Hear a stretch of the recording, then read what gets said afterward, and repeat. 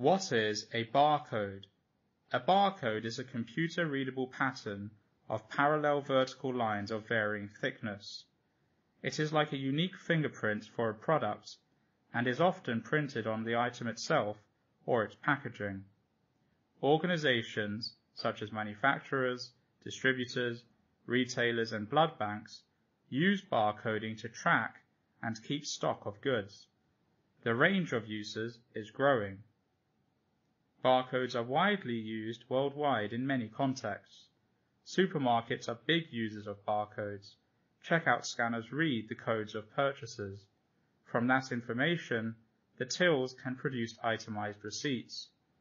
Store computer systems also use the data for sales tracking and stock management. We can write the term as one or two words. Until a few years ago, supermarket personnel were the only people who could scan the barcodes on items shoppers wanted to buy. On busy days, people had to stand in line and wait their turn. Today, you can scan the barcode yourself at self-checkouts. In a growing number of stores, customers can scan using their smartphones as they shop. The total amount to pay is then automatically deducted from their account. Barcoding has helped all types of organizations become more efficient. The barcode system offers the following benefits in inventory management. Scanning products as they come into the warehouse is much faster than doing it manually.